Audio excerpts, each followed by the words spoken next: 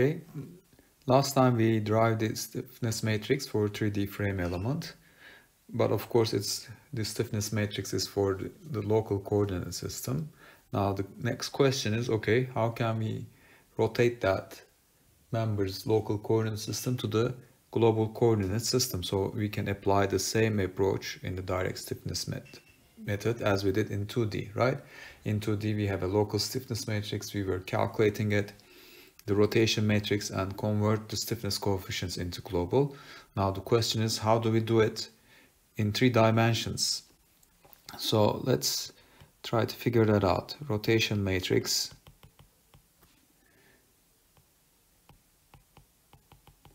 in 3D, okay? And in order to drive it, I will use the same approach. Now let's define a local coordinate system in line with the global coordinate system. So let's say that this is my global X, that's global Y, and that's global Z. Now in that, let's define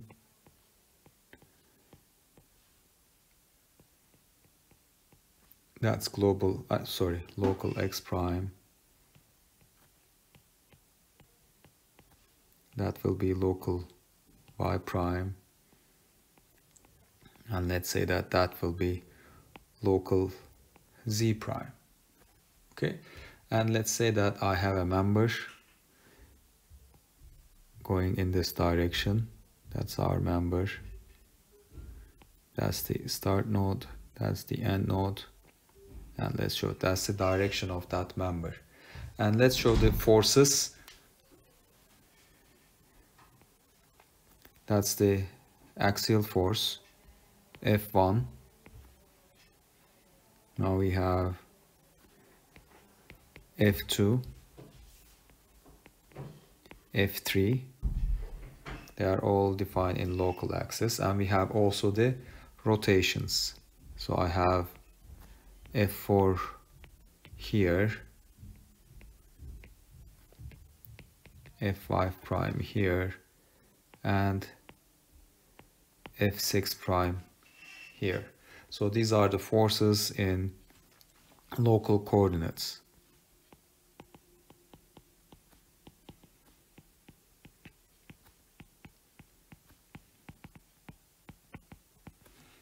So this one is my global or structural coordinate axis.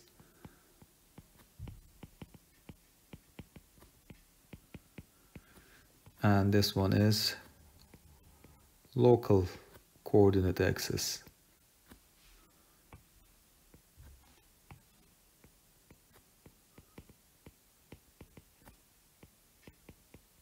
Okay, and if you want, you can show the forces in here too. Let's do that for completeness.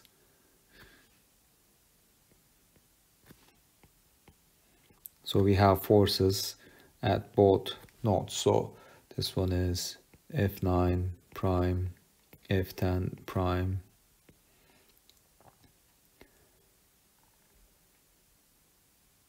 sorry, I should erase that. It's not F, yep, 6, this should be F7, F8, F9 prime, F10 prime is the rotation, F11 prime, and F12 prime. So what we want to do, we want to transform these forces like we do, apply the transformation as we did before in 2 dimensions. And I want to convert, let's draw the member. I'll just draw the member right now. Everything in global coordinates. So F1 will be in global X, F2 will be in global Y, and F3 will be in global Z, and we have the other forces here. Let me just again draw down. These are the rotations, so we are, in that case, we have to rotate the rotations also. This is F4, F5, F6, F7, 8, F9,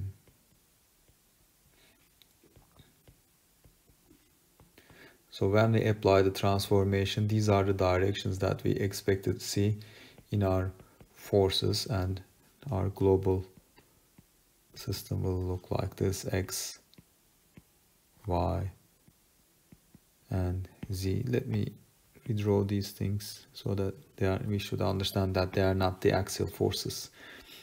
They are the forces in the global Z direction. Okay, so this is the picture. Now I have 6 force components here defined in the local directions, and I want to convert them into global directions. Now in our previous case we had only one rotation angle, but the story is a little bit different here. Let's try to see the rotation angles here. As the name implies, we have multiple rotation angles. So let's show them. The difficulty of explaining the rotation in 3 dimensions is we have too many things to show. Again, I will draw my global axis, X, Y, Z. Now let's draw the local axis. This is X prime, Y prime, and Z prime. Okay, and remember that at each case, let's say that I have these force components. Let me use a different color. So I have a force component here in X direction. Force component, I'll just show the force components, okay, not the moments, and then we will apply the same thing to the moments. So let's say that that's F1, F2, and F3. So in order to calculate the component F1 in global X, global Y, and global Z directions, I need the following. I need this angle, right? This is the angle between theta, X prime, and global X. I also need that angle. That's the angle between X prime and global Y. So the theta X prime and global Y.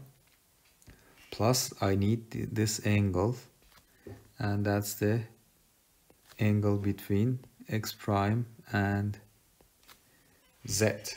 Okay, so in order for me to convert this force or calculate this forces components in global X, Y, and Z, global Z directions, I need 3 angles. Okay, and you can repeat the same thing in order to calculate the components of F2 prime. Let's put the prime, sorry for that. Let's see which angles do I need. So I have to draw the figure one more time. That's global Y, global X,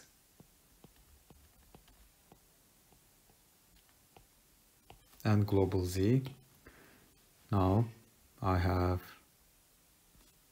again X prime, Y prime, and Z prime, and let's again draw the forces. So here I have F1 prime, F2 prime, and F3 prime. Okay, now again I'll ask the same question. What is the component of F2 in global X direction? So I need that angle. This is theta between Y prime and X. I need that angle. That's theta Y prime Y. and I also need that angle theta y prime z. And finally, I'll ask the same question for f3, x, y, and z. Again, let's draw the locals. X prime, y prime, and z prime. And here I have again f1 prime,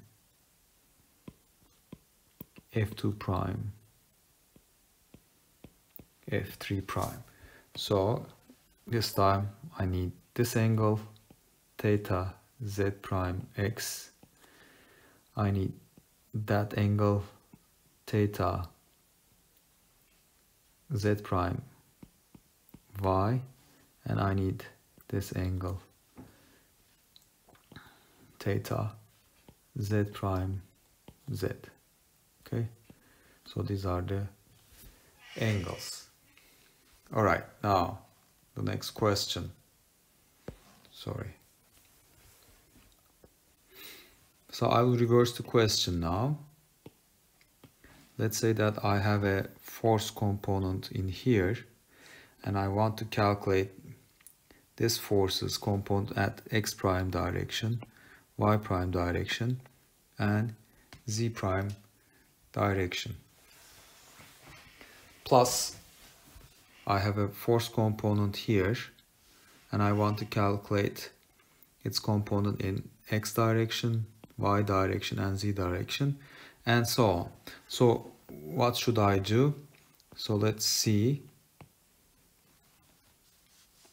So f1 prime is equal to, right, f1 times, f1 means a force in the global x direction, times cosine of that angle. Cosine theta x prime x, plus, if I have a force in this direction and I want to calculate its component in the x prime, that will be equal to f2 times cosine theta x prime y, plus f3. Again, now we have a force in this direction, and I want to calculate its component in this, and that would be equal to times cosine theta x prime and z. Now, if you continue, do the same thing for the other directions, we get the following: f1 times cosine theta y prime x, plus f2 times cosine theta y prime y, plus f3 times cosine theta y prime z. And for the third force component, we have the following relationship: f2 times cosine theta z prime x, plus, sorry, this should be y. Just let me erase that. This is y, time f3 times cosine theta z prime z. And if we show it in matrix form,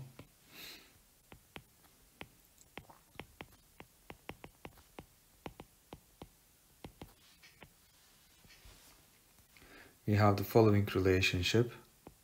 These are the force components in the local directions, is equal to, now we have the cosine matrix,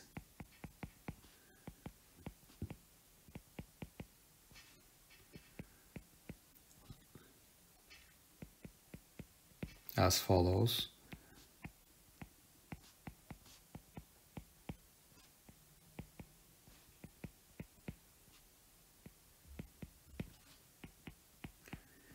z prime x cosine theta z prime y cosine theta z prime z multiplied by the forces in the global directions F1, F2 and F3.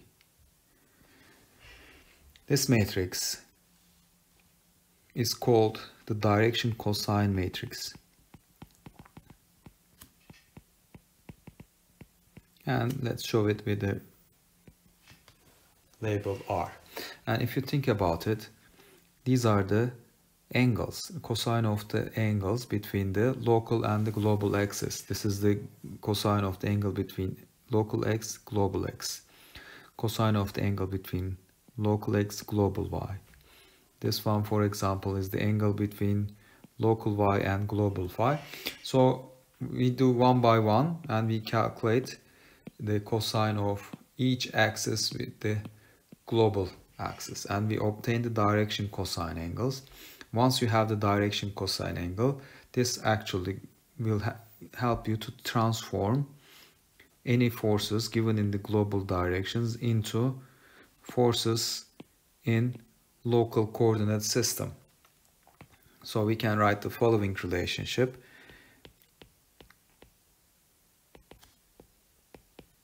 Is equal to R times F. So these are the membrane forces in local and global coordinates.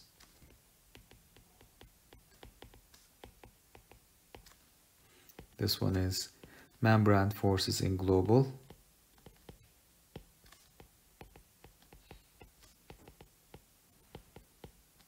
And R vector, uppercase R, will be equal to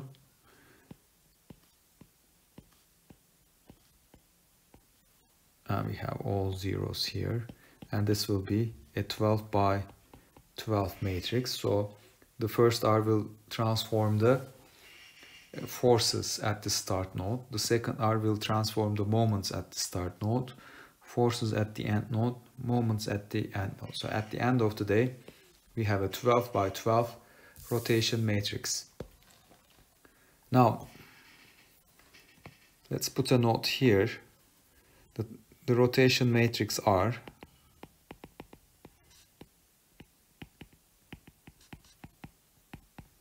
is a unit orthonormal matrix.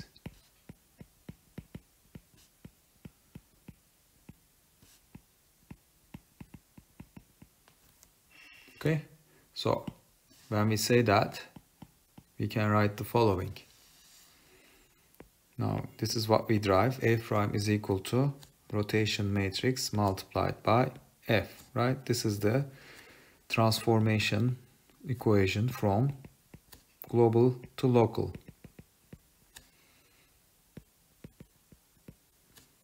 It's the same as 2D.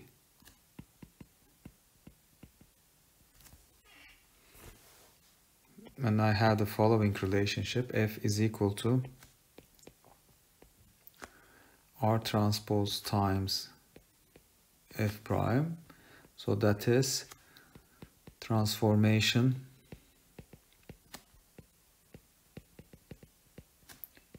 from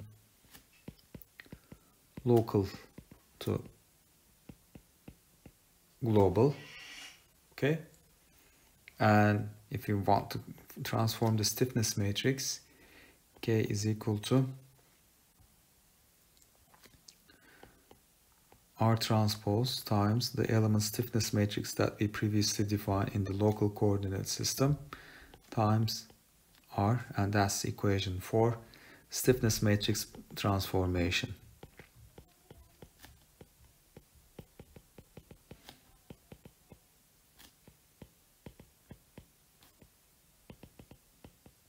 Okay, so these are the properties. All right, now when we write it this way, everything looks fine, but the main question here is, how do we calculate this? Okay, that's the, if you want to use this approach, the question here is the main question, how I can calculate the rotation matrix. So let's ask this question. So how do we calculate are, right? That's the question. So what we know? We know that our global coordinate system, this is something that we know at the beginning of the analysis, right? We define it. And then we have a member, let's say that it goes from here to there. We do the discretization and say that that's our start node, that's the end node. And what I know is the start node coordinates. This is usually what we know when we do an analysis. And the end node coordinates. Okay? So,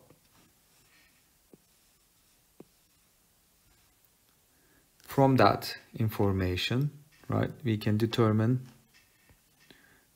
the coordinate of, or the direction of the x prime. So let's put it as a note. We can calculate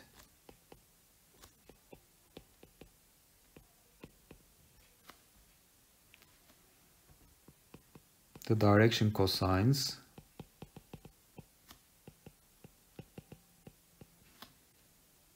or the unit vector of x prime axis, right? So the angle between x prime and x will be xj minus xi divided by the length of the member. Likewise, the angle between x prime and global y is equal to yj minus yi divided by L, and x prime z is equal to zj zi divided by L. So that's straightforward. Okay, I can determine these. And if you think about it, I used all the information that I have at the beginning of the analysis. So the question is, what about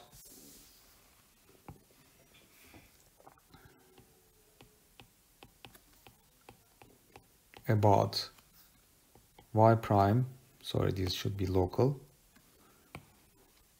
y prime and z prime? How can I calculate the directions of y prime and z prime? And let's take a member. Let me draw a member to you, the section. So let's say that I have, this is the member that I have. And we said that we define this one as our x prime axis. And since this is rectangle, you can directly say that, okay, this should be the y prime. This should be the z prime, right? But the question is, how do we define it? How do we describe it? Because I can have the same section located as follows in 3D space, and it will have the same x prime axis. Okay, it rolled a little bit. This time my y prime and z prime will have a different directions. Compare these two. This one has z prime and y prime as follows. Why did I choose the z prime and y prime like that? Because the banding along z prime will be the strong axis banding, and the banding along y prime will be the minor axis banding. Now, but my section or my member can be located like that in 3D space. And again, I want to use, this is the strong axis banding, and this is the minor axis banding, right? Because I determine my moment of inertia according to this. While determining the moment of inertia, I just draw a rectangle. I draw, this is my z, this is my y, and this one I calculate the moment of inertia with respect to z-axis, and I calculate the moment of inertia with respect to y-axis. But if you think about it, these both cases have the same direction cosines,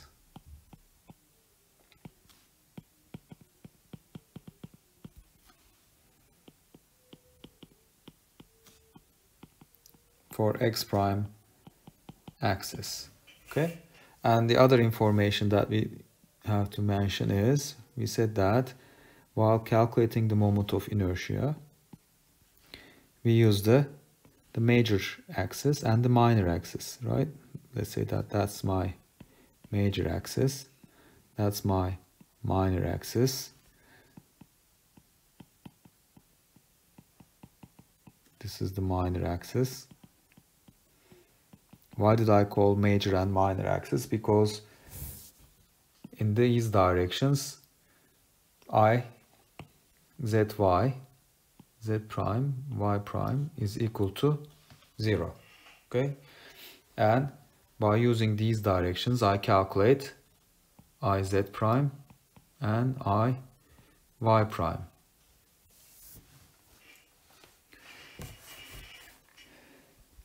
So that's my reference axis. Okay, I should start from major axis and minor axis definitions, and by starting from there, I should define the orientation, whether it's oriented that way or in this way, in 3D space. Okay, so how do I do that?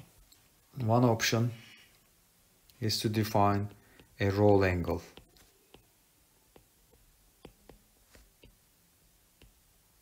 Okay, and let's show it with this symbol, and let's draw what roll angle means. So this is my rectangle,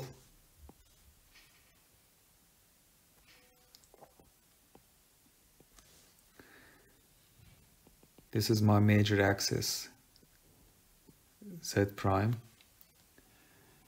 this is my minor axis y prime. Okay, let's put a hat here so that I will have a differentiation. So if, let's say that this is y prime, sorry, z prime, I will raise that. This is y prime, this is z prime, and the rotation between the major axis to the current axis is defined by the phi, which is called the roll angle. Okay, so what does it mean? How do we use it? Now let's say that if the structure is located like this in 3 dimensions, our roll angle will be equal to 0. We are saying that our global z is, let's say that in line with the, our local z is in line, or the local y is in line with the global y. So we have a roll angle definition for that. And for this case, now we have a different angle, right? The relationship between the global coordinates and the global yz coordinates is different than this one. How do we define that difference? By using the roll angle. Okay, so every software, when you use the software, they will give you some assumptions related to the definition of this roll angle. And with the help of this definition, we can define the orientation of a member in 3D. Or differentiate between whether it's like this or like this by using this roll angle. Okay, now we have the roll angle definition. Then how am I going to define my rotation angle? By using the things I know. The things I know is these 3 angles. I can calculate these 3 angles from the member coordinates. And the roll angle is a user input, because the user has to tell me how my member is located in 3 dimensions, whether it's like this or like that. And in that case, our rotation angle becomes this, theta x prime x. I will not write the cosine. When you see the theta, it means that you will understand that it's the cosine. X prime y, theta x prime z. The first row is the same, but the second row I have the following: theta x prime x multiplied by theta x prime y minus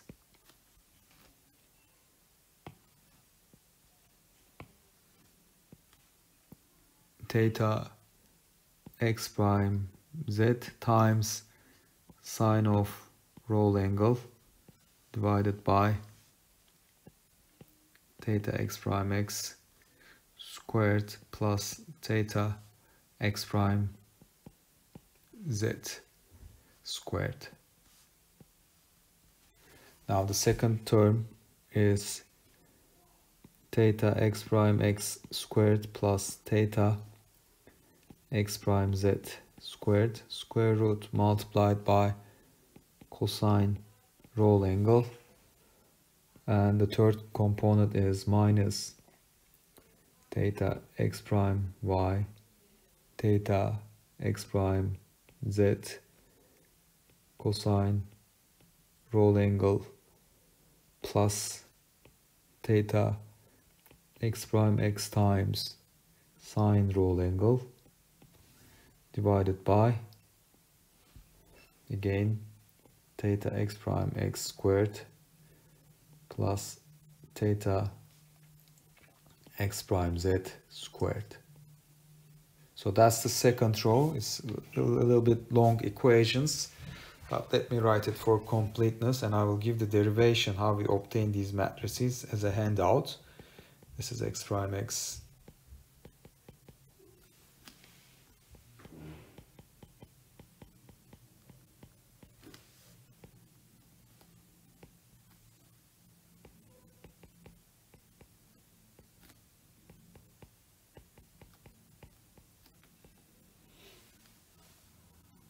the second term is minus square root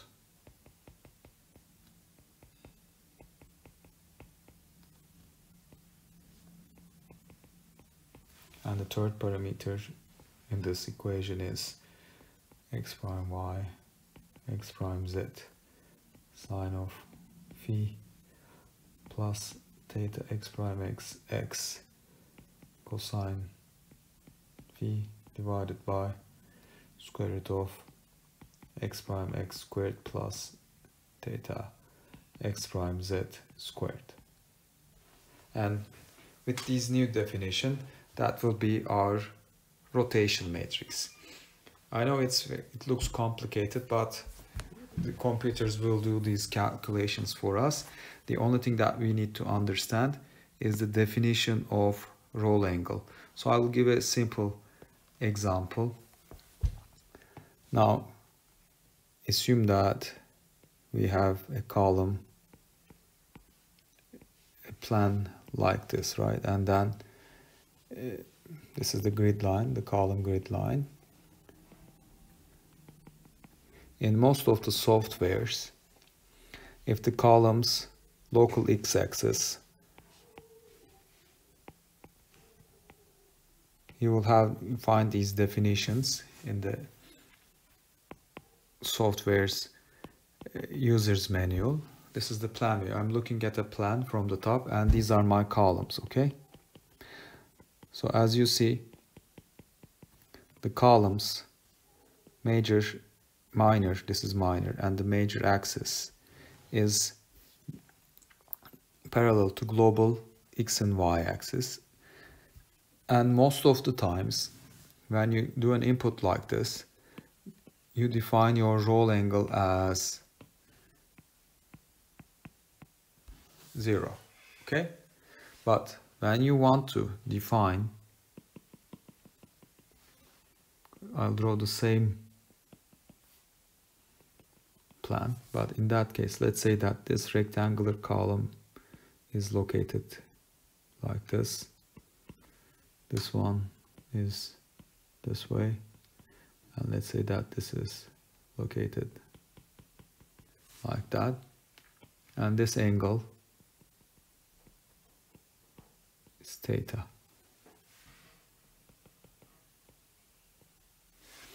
And when we do that definition, again, let me draw the global x and global y.